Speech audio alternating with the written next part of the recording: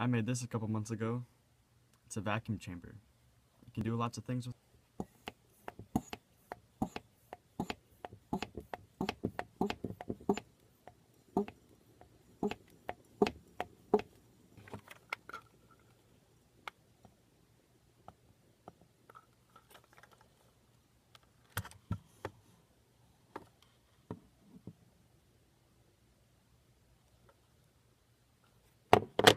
But now, I want to scale things up a bit.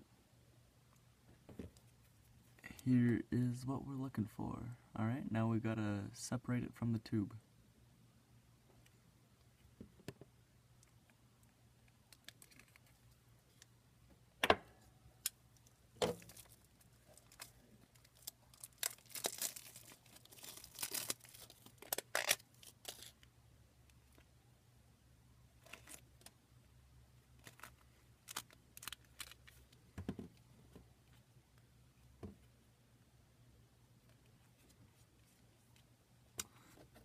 First things first, this thing right here, it's a bike tire valve, right? So, got myself one of these online, on Amazon, pretty cheap, a couple of bucks. Alright, let's pop this baby open.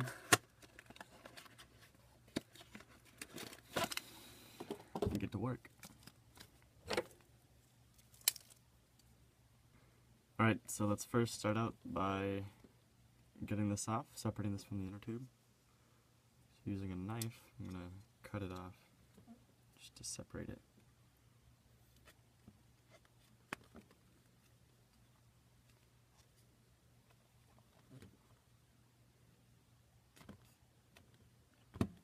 Be very careful with knives, kids. They're dangerous.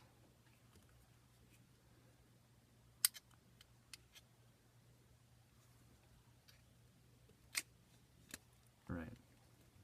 Almost there.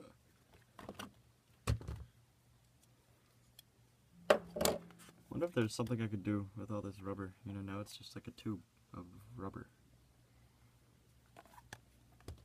And oh, I know.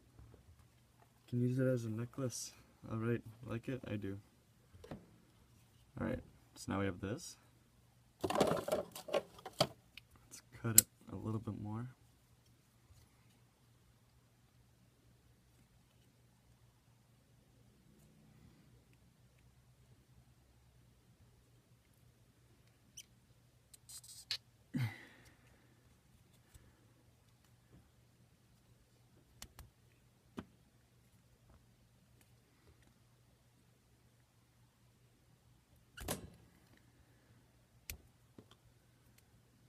Alright, this is boring, so I'll speed this up for you.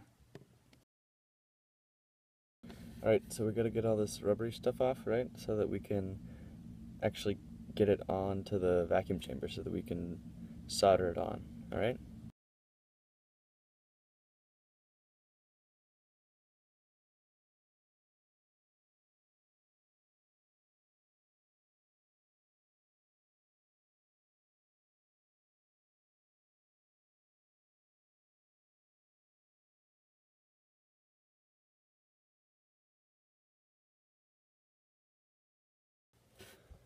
Alright, so that was a real pain in the ass.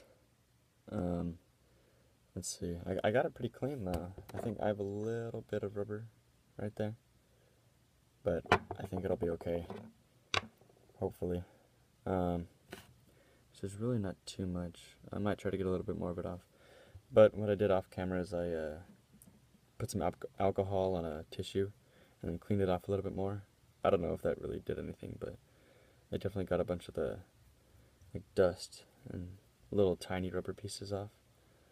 Alright, so now we're gonna move on to putting it on this baby.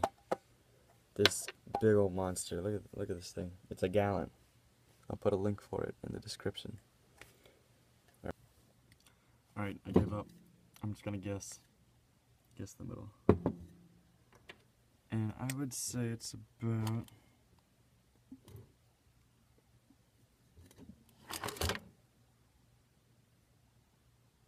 right there. How's that look? See the little black dot in the middle? See yourself too? see me? Alright. I'm gonna drill a hole right there.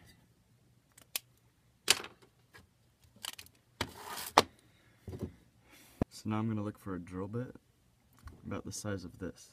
But this diameter, not this big one. See how there's a size different? See how there's a difference in the sizes, right? You have to do this size. Because I'm going to be putting it in like this. Right? Okay.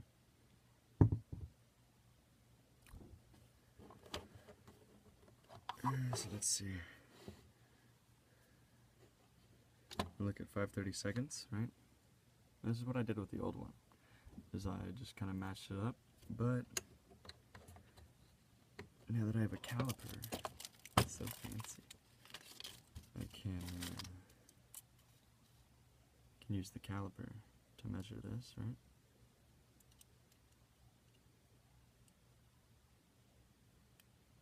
Yeah. Right. So you got 0.234 inches. So I'm gonna guess that's almost 1/4 of an inch. So I'm gonna go with that. They seem to fit up pretty well. If you look down the center,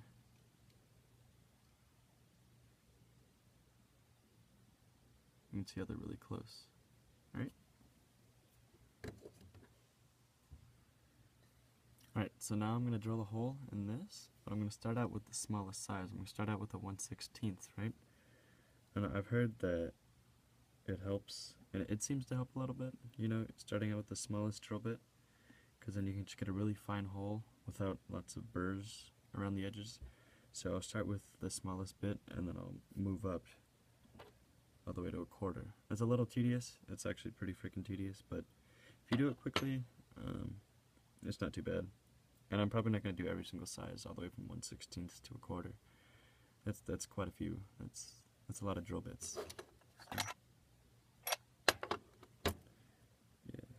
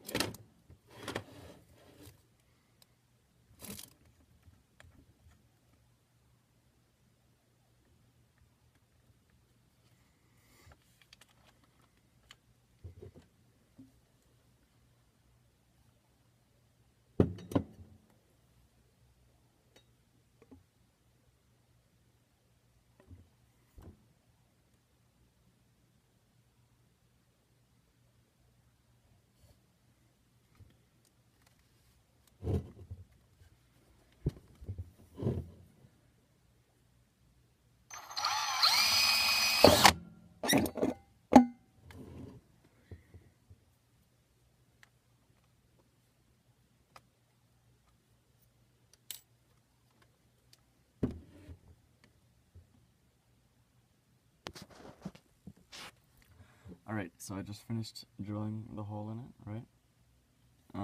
But I did it in my garage because I don't want to wake the rest of my house up drilling a hole in a mason jar in my room. That's one thing I can't do quietly. Sorry about that.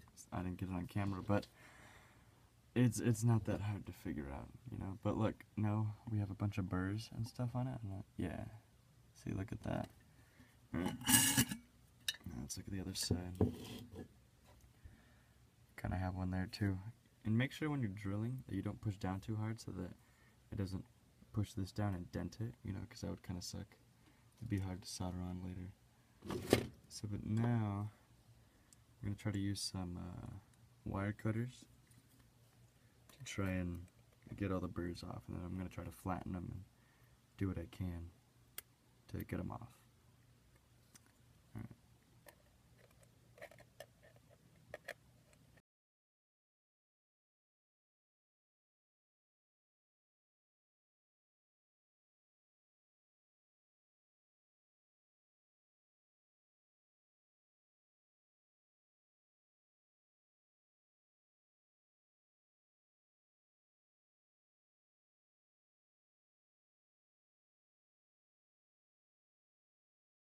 Alright, so now that I got what I could off, most of the burrs, I tried to get all of them off.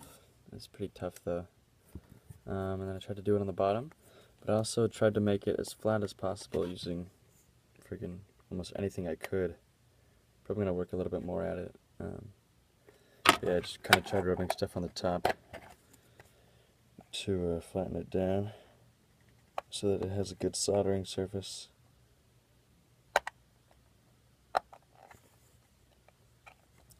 Alright, but the next thing I'm going to work on is I'm going to use sandpaper. I don't think it really matters what kind. I don't really know that much about sandpaper, but this is what I'm using, I guess. And just some random stuff I found in my garage. So I'm going to use some sandpaper to get the paint off right here, and then to get whatever coating is around here as well, so that I can solder on it. Alright?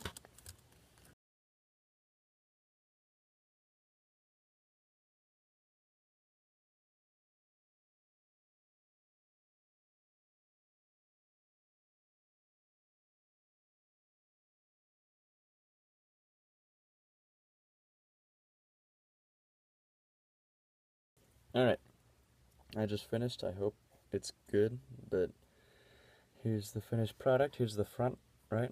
All I did was use a bunch of sandpaper, and got all the paint and stuff off, and I think it got down a lot of the burrs, so we should be good on that. And then the back side was much easier because it was a lot flatter. Alright, so now let's get to soldering.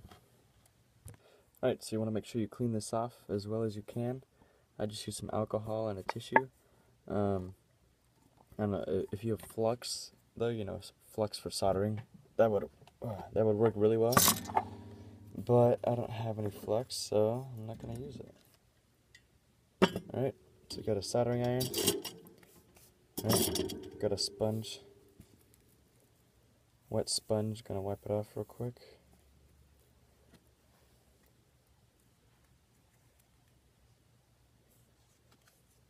Alright, got some solder. I got from Radio Shack. Alright, so I'm gonna put some on the tip of here. Alright. Ah, that was too early. I started too early. Alright, so where'd it go? Ah, here it is. Okay, so I'm gonna stick this. Stick this through here. Oh man, if I can. Jeez. Oh, okay. It's a tough fit, but that's okay. Alright, so I got it in there. See, just like that. There's the bottom. There's the bottom, right? There's the top side. I don't have much room. Working with what I got. Alright. One second, let me make some more room. Alright, lots more room. That's perfect. Alright, so let's start by wiping off the soldering iron, right? We got this guy right here. I'm going to have to stand him up somehow. Alright, basically what I'm going to do is I'm going to put the solder right here, right? Put the solder there, and then I'm going to melt it so that it melts all the way around here, like right in between the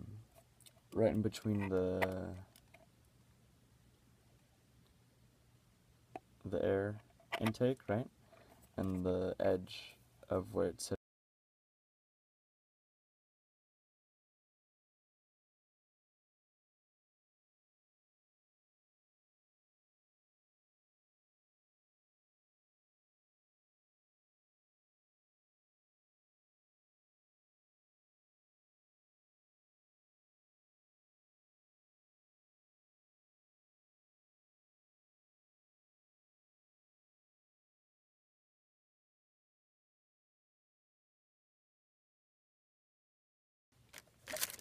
Alright, so I did the best I could. See, I soldered it the best I could. Not the best solderer, but I think I can get the job done. Alright, then I also soldered the back side. Alright, that's just for a double measure. I've heard that you don't actually need to do the back because when you seal it, or when you are taking air out of the chamber, it'll seal pretty well, but I don't know. Now it's time to put this baby to the test.